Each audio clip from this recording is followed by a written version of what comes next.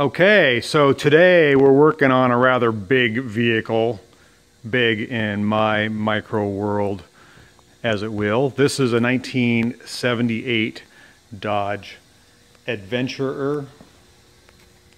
Yes, it is an Adventurer. It's a 200, which means I don't think it's a 3/4 ton. It might be. Yeah, it's probably 3/4 ton. It's two-wheel drive. It has the 360 CID V8, and I promised to do this video.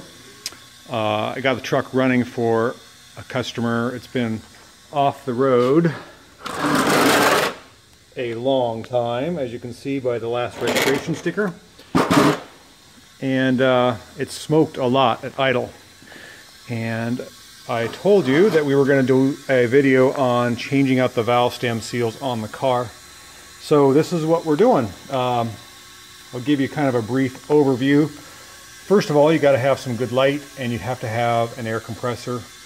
And you also have to leave your air compressor on because you're injecting air into the spark plug hole to keep the valves up.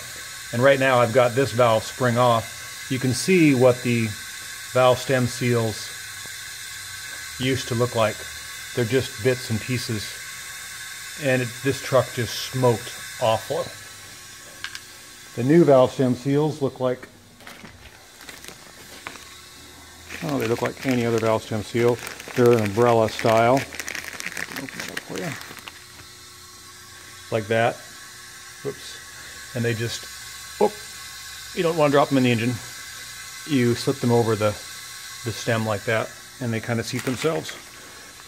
Now, not dropping it into the engine is a good idea. So I have this rag here, and I block the oil drain back hole so that I can't drop the valve keepers or any little bits in the engine, because that would be really bad. But the procedure, how this works is, on this particular Dodge, you take off the whole rocker shaft assembly.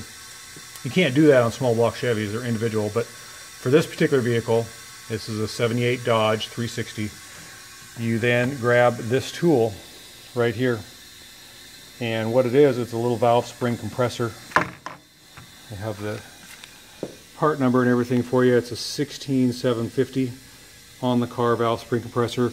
Normally it has a cam lever arm that attaches right where this bolt is, and you can just rotate this down and compress the spring that way. But being this is one of the tightest areas to get at between the power brake booster, I couldn't get that arm in there. Well, I could, but it would rip up my knuckles really bad. So I opted for the optional bolt type. So basically you just screw this bolt down, it compresses the spring, get the spring to a certain point, you pop the keepers off, the spring comes off, put the new seal on, and away you go. You do the whole engine. The first one will take you an hour, I guarantee it, because it's just hard to get these little tabs into the springs. It's hard to get the compressor to compress. You're going to cuss. The valve keepers will probably be stuck, so you got to wrap them. There's another tool here I have here. This is a performance tool. It's a slightly cheaper tool. It does sort of the same thing. It's got a twist thing on it instead of the bolt or the cam lever. But the general principle is we got to get valve stem seals on this thing so we don't have vacuum and oil getting, vacuum on the intake pulls oil past the seal into the cylinder, and the exhaust side, I guess it just drips in. But this thing was smoking like a banshee, and it will not pass emissions that way. The guy wants to, or the owner wants to get it by DEQ so he can get his tags, and I don't blame him. It's going to be tough as it is because this thing is old and original, but having valve stem seals that look like that aren't helping things at all. So we're going to get back to work.